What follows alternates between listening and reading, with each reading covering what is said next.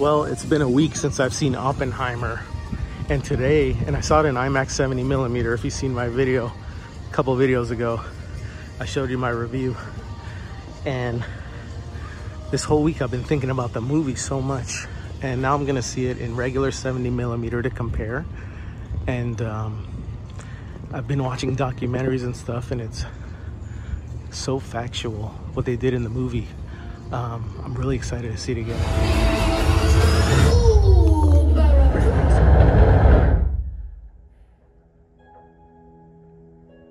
Dr. Oppenheimer. Dr. Oppenheimer. Dr. Oppenheimer. As we begin, I believe you have a statement to read into the record.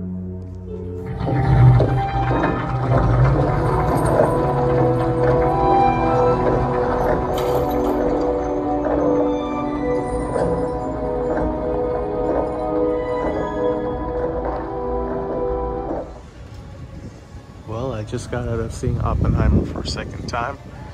Awesome. Understood more with regards to 70mm, and I also caught a little bit of the regular IMAX, not IMAX 70mm. So IMAX is better. Regular IMAX is still better than 70mm, so that would be a third option. Best option is IMAX 70mm, and then IMAX, and then 70mm. It actually did make a difference. I felt the difference of not seeing it in IMAX, so definitely see it in IMAX if you can.